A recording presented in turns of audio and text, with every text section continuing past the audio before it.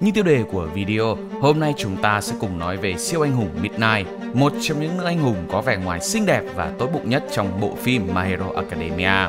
Tuy sở hữu một vẻ bề ngoài khiến mọi con tim của độc giả phải loạn nhịp, thế nhưng ngay sau cuộc giải phóng siêu thường do quân đoàn của Tomura Shigaraki tấn công, đã khiến bao nhiêu người có lẽ đã phải lặng mình, không nói nên lời khi biết rằng Midnight đã hy sinh tại khu rừng trong nỗ lực ngăn chặn con quái vật Gigantomachia. Để tưởng nhớ tới một người anh hùng đã hy sinh anh dũng vì lý tưởng của mình, hôm nay các bạn hãy cùng mình tìm hiểu thêm về Midnight, cô giáo được rất nhiều người yêu quý này nhé. Video này có nhiều chi tiết spoiler, nếu các bạn không quan tâm đến việc bị spoil thì hãy cùng ngồi xuống uống miếng nước và theo dõi video của chúng mình nhé. Anh hùng chuyên nghiệp Ranger Midnight, tên thật là Nemuri Kayama. Cô là một người phụ nữ với vóc dáng cao, cùng vẻ ngoài vô cùng quyến rũ với một đôi mắt đẹp mê hồn. Cô cũng vô cùng nổi tiếng không chỉ trong giới anh hùng mà còn ở giới truyền thông.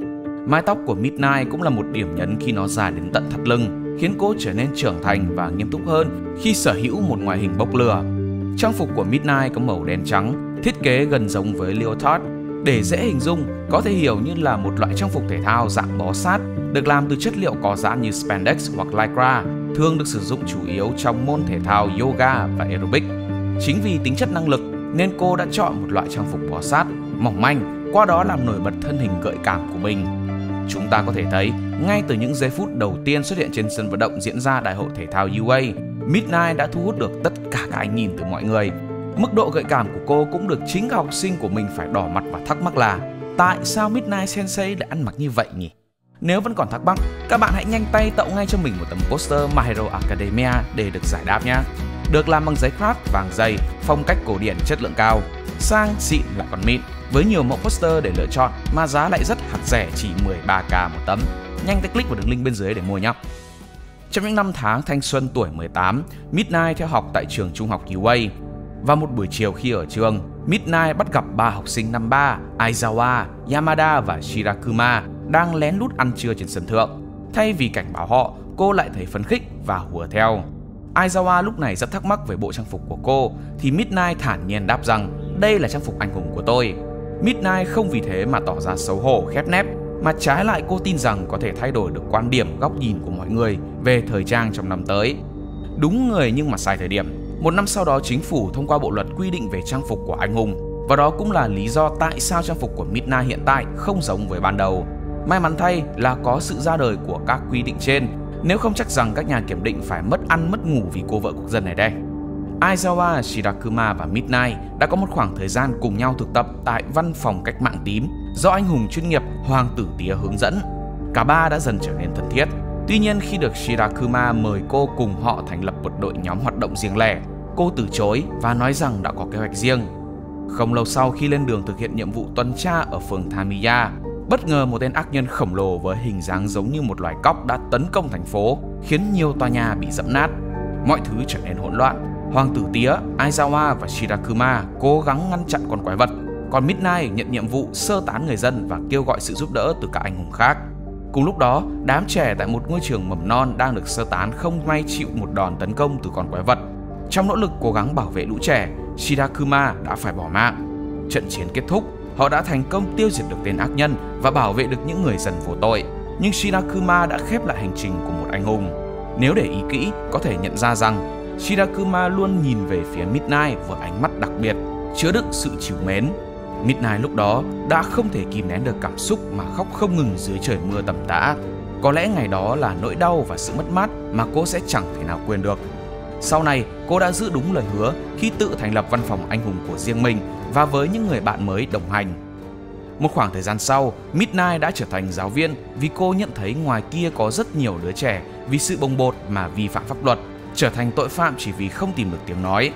Midnight muốn là người dẫn dắt và cũng là người để lũ trẻ có thể thoải mái bộc bạch nỗi lòng của mình.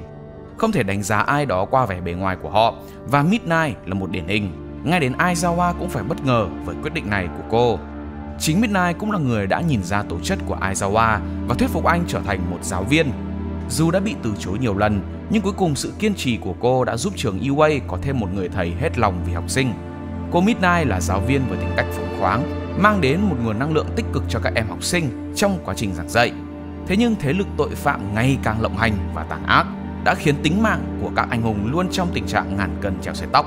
Để rồi vào một ngày tháng 3 định mệnh, Ủy ban An toàn anh hùng đã bí mật điều tra và phát hiện việc Tomura Shiragaki đang âm mưu tổ chức một cuộc tổng tấn công mang tên Cách mạng giải phóng năng lực siêu thường. Midnight cùng với nhiều anh hùng khác đã xông vào trụ sở chính của mặt trận giải phóng siêu thường đặt tại villa trên núi Gunga. Dù quy mô và mức độ nghiêm trọng của sự kiện này là vô cùng lớn, Midnight không hề lo lắng hay hồi hộp. Khi nhận thấy học sinh của mình, Kaminari, rơi vào hoảng loạn, Midnight đã từ từ tiếp cận cậu với khuôn mặt vô cùng bình tĩnh, trấn an bằng câu nói: nếu giúp đỡ những người xa lạ khiến em cảm thấy khó khăn, thì hãy nghĩ đến những gì quan trọng nhất đối với em ở thời điểm hiện tại. Câu nói đầy tình cảm, yêu thương này đã khiến Kaminari vơi đi sự sợ hãi. Đôi khi những điều lớn lao đều được hình thành từ những phần nhỏ của cuộc sống. Ai cũng có những người mà chúng ta yêu thương, và họ cũng chính là động lực để các anh hùng không ngại tính mạng mà chiến đấu mỗi ngày. Cuộc tấn công diễn ra đột ngột khiến cho các ác nhân không kịp trở tay. Midnight đã tận dụng khoảng thời gian đó, luồn lách vào giữa hàng ngũ kẻ địch bằng những bước di chuyển mượt mà và sử dụng quốc đưa các ác nhân chìm vào giấc ngủ. Thế trận lúc này đang thuộc về phía các anh hùng. Thế nhưng Tomura đã bất ngờ tỉnh dậy sau cuộc phẫu thuật của mình và thành công kích hoạt được con quái thú khổng lồ Gigantomachia lớn gấp đôi Mount Lady. Dường như biết rằng nó đang lao tới thành phố Jaku, tất cả các anh hùng đã đồng loạt ra sức ngăn chặn hắn trước khi hắn tiến vào thành phố. Midnight dũng cảm lao tới trước mặt con quái vật. Cô biết rằng ở thời khắc này, việc đọ sức là điều không thể, chỉ còn cách đưa con quái vật rơi vào giấc ngủ. Midnight lúc này đã dường như quên thân vì cô hiểu rằng việc một con quái vật khổng lồ tiến vào thành phố thì có thể khiến hàng trăm, hàng ngàn người dân vô tội trong thành phố phải thiệt mạng. Nhưng ý tưởng ấy đã bị đoàn quân của Dabi trên lưng Gigantomachia bắt bài. Khi chuẩn bị thi triển quốc, cô bị Mr. Compress ném những viên bi vào người. Ở trong chúng là những tảng bê tông to lớn có thể ước tính nặng tới hàng trăm kg, khiến Midnight rơi tự do từ trên độ cao hơn 2 mét và bị đè bởi 3 đến 4 mảnh bê tông lớn. Đây có lẽ cũng là một điểm báo trước về một bi kịch sắp xảy ra với Midnight. Midnight bị thương nặng và không thể tiếp tục đứng dậy. Cô run rẩy cố gắng gượng dậy từ cú va chạm. Đôi mắt cô đã dần trở nên lờ đờ. Với giọng nói run rẩy, cô cố gắng thông báo cho nhóm Momo sử dụng thuốc mê để khiến con quái vật ngủ. Các học sinh cũng dần nhận ra điều gì đó không ổn. Ai nấy cũng tỏ ra vô cùng lo lắng. Để rồi những giây phút sau đó là hình ảnh mà chúng ta không thể nào quên. Midnight run rẩy đứng với những bước chân không vững, bị bao vây bởi những tên ác nhân. Chiếc kính cô đeo nhăn nhúm rơi trên mặt đất, cùng với tiếng khóc thương khiến cho bất kỳ ai chứng kiến đều phải đau nhói. Đây là khoảnh khắc cuối cùng của một anh hùng. Midnight đã làm mọi thứ có thể để bảo vệ thành phố và những người dân vô tội. Dù biết rằng công việc anh hùng như một bản án tử treo lơ lửng trước mắt, có thể sẽ chết bất cứ lúc nào. Dẫu vậy, chúng ta đều không khỏi đau đớn trước sự hy sinh cao cả của cô. Để hiểu rõ hơn về trận chiến ác liệt và đầy cảm xúc này, các bạn có thể theo dõi season 6 mới đây. Hay spin-off kể về quá khứ của các anh hùng chuyên nghiệp cũng sẽ cho ta thấy chi tiết hơn về Midnight và cuộc sống thường ngày của cô. Về tính cách, Midnight là một cô gái vui tươi, thu hút ánh nhìn của người khác. Tuy nhiên, cô cũng trở nên khó đoán khi bắt đầu nghiêm túc. Midnight sẽ tức giận nếu bất cứ ai ngắt lời hoặc xúc phạm bản thân. Và tất nhiên rồi, là một người con gái thì đề cập đến việc tuổi tác có lẽ là một điều cấm tiệt mà các bạn không nên làm. Chính vì việc cô có một tình yêu mãnh liệt nét đẹp của tuổi trẻ, cô luôn tự tin với vẻ đẹp của mình và luôn làm mọi thứ theo ý thích. Đứng trước hàng ngàn học sinh UA cũng như là truyền thông để phát biểu cho đại hội thể thao UA, cô cũng không một chút xấu hổ khi ăn mặc và có những hành động mang tính chất erotic trước mặt mọi người. Mặc dù với tính cách có phần độc đáo của mình, Midnight vẫn cho mọi người thấy một hình tượng siêu anh hùng vô cùng thông minh và nhạy bén. Trong một lần được phỏng vấn trước truyền thông, thay vì chỉ nói đơn thuần là thích ăn mặc theo phong cách của mình để gây chú ý như Mount Lady, Midnight lại đưa ra những lý do với sự logic rằng trang phục gợi cảm khiến cô có thể thoải mái tận dụng hết siêu năng lực. Midnight luôn đưa ra những lời khuyên rất có ích cho các em học sinh, như khi cô giúp học sinh cách chọn tên phù hợp với bản thân, hay trong kỳ thi cuối kỳ, Midnight không ngại gây áp lực khiến các em học sinh phải bộc lộ hết khả năng. Qua bài kiểm tra với Mineta, Midnight cũng phải thừa nhận rằng mình là một người vô cùng tàn bạo và thích sai khiến người khác. Trong khi hành động có phần được cho là ngờ nghệch dưới lời nhận xét của Aizawa, cô đã phấn đấu và trở thành một anh hùng không chỉ bởi năng lực mà còn nhờ tới vẻ đẹp và sự hấp dẫn của riêng mình.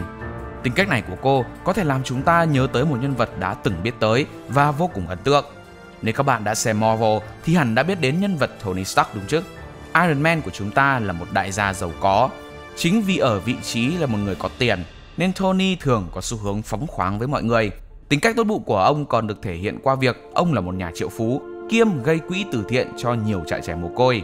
Cách làm việc của Iron Man cũng có phần hơi phô trương, khi một mình ông sở hữu đến rất nhiều bộ giáp khác nhau và thường làm tất cả những điều mình muốn làm khi làm việc. Tony đã từng bị Captain America và Thor rất nhiều lần không hài lòng với cách làm việc, bởi vì đôi khi trông ông không hề nghiêm túc với công việc một chút nào. Nhưng cuối cùng, ông lại chính là người hoàn thành nhiệm vụ xuất sắc hơn ai hết, ngay cả khi không sở hữu một siêu năng lực đặc biệt nào. Điều này giống với Midnight. Bộ đồ của cô đôi khi cũng được xem là không nghiêm túc với một danh xưng của một anh hùng, nhưng bộ đồ đó chính là thứ giúp cô có thể vận hành năng lực một cách dễ dàng nhất. Và để rõ ràng giữa công việc với hình tượng của mình, cô thường có xu hướng gạt bỏ hình mẫu của cô sang một bên đến khi hết nhiệm vụ, từ đó thể hiện sự quan tâm chu đáo giống như bao người phụ nữ khác, giúp những em học sinh, những người dân cần sự giúp đỡ vượt qua khó khăn. Tuy giàu có, luôn đề cao cái tôi của mình, nhưng Iron Man không bao giờ làm những điều đi ngược lại với luân thường đạo lý. Và nó cũng đúng với Midnight, khi cô luôn tuân thủ các quy tắc của một anh hùng và hoàn thành tốt nhiệm vụ của mình. Trong trận chiến với mặt trận giải phóng siêu thường, tố chất tốt đẹp của một siêu anh hùng đã được cô thể hiện khi đang bị thương nặng. Cô đã cố gắng dành những nỗ lực cuối cùng của mình để có thể báo cho Momo cách có thể ngăn chặn Gigantomachia và thành công động viên Momo lãnh đạo mọi người trong tình thế đầy khó khăn. Những nỗ lực cuối cùng của cô để lại nhiều tiếc nuối cho người xem, rằng thay vì nhắn nhủ cho học sinh, cô có thể liên lạc với cứu trợ để tự cứu lấy mình. Midnight luôn làm mọi thứ theo chủ ý, miễn là nó đúng với tình cảnh. Chính vì sự hy sinh cần thiết này đã giúp cân bằng lại được thế trận ở cuộc chiến ngăn Gigantomachia tập hợp lại với Shiragaki, để lại ấn tượng sâu sắc và tiếc nuối cho sự hy sinh của cô. Thuốc của cô có tên là hương gây mê. Đây là khả năng giúp Midnight đưa mọi người xung quanh chìm sâu vào giấc ngủ bằng cách tỏa mùi hương từ cơ thể, bất kể người ngửi là nam hay nữ. Việc này cũng trùng hợp với lý do tại sao cô luôn chọn những bộ trang phục hở hang thay vì những bộ công sở bình thường. Trong trận chiến, cách cô sử dụng nó là vô cùng hiệu quả. Tuy nhiên, việc năng lực phụ thuộc vào mùi hương này lại vô tình tạo ra một điểm yếu cho cô, khi đối phương có thể loại bỏ được hiệu ứng du ngủ của nó bằng cách nín thở. Trong kỳ thi kiểm tra năng lực học sinh của lớp 1A, chúng ta có thể thấy Mineta đã dùng băng bịt miệng để che mũi lại, ngăn cho việc bản thân mình hít phải hơi mê. Midnight cũng hiểu rất rõ điểm yếu của bản thân. Đó chính là lý do cô luôn đem theo các thiết bị chuyên dụng như là roi và quạt. Chúng có tác dụng điều hướng mùi hương đến mục tiêu, giúp tăng khả năng du ngủ của mình. Chính bằng cách này, cô có thể đưa mùi hương lan ra xa hơn và có thể bao trùm lưu hương trong một khoảng thời gian khá lâu. Điều này luôn khiến cô tự tin trước đối phương rằng sẽ phải luôn nín thở liên tục khi đối mặt với cô. Midnight cũng sở hữu một năng lực thể chất vô cùng đáng kinh ngạc của một chiến binh thực thụ, khi vừa có thể kết hợp nhuần nhuyễn giữa việc sử dụng thuốc và di chuyển một cách uyển chuyển. Trong trận chiến với mặt trận giải phóng siêu thường, chỉ với tốc độ di chuyển của mình, cô đã luồn lách được vào giữa thế trận địch, kích hoạt kỹ năng và du ngủ được số lượng rất lớn ác nhân. Nhờ vậy, giúp các anh hùng chiếm thế thượng phong trong những giây phút ban đầu của trận chiến. Midnight là một nhân vật tiêu biểu trong My Hero Academia. Chính vì sự ra đi quá sớm của cô khiến trong suy nghĩ của chúng ta trở nên trống vắng hơn một chút ở những diễn biến sau của bộ phim. Với hình tượng anh hùng được xây dựng vô cùng tỉ mỉ, Kohei Horikoshi đã thành công tạo ra một nhân vật không chỉ dễ gần, dễ mến mà còn đặc biệt để lại những cảm tình dành cho Midnight. Tuy là một cô gái táo bạo, mạnh mẽ nhưng vẫn cho ta thấy được tấm lòng của một anh hùng đích thực.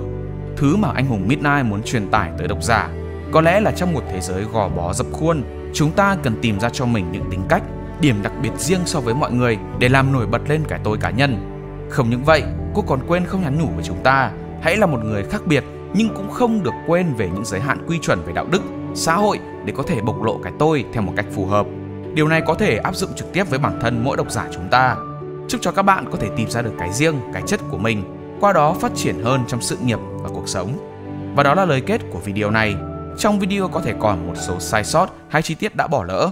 Các bạn hãy góp ý bằng cách để lại bình luận ở phần comment phía dưới nhé. Nhớ like, share để ủng hộ kênh của chúng mình và đừng quên bấm nút subscribe kèm theo chuông thông báo để không bỏ lỡ các video sau. Cảm ơn các bạn đã xem video. Hẹn gặp lại trong các video tiếp theo. See ya!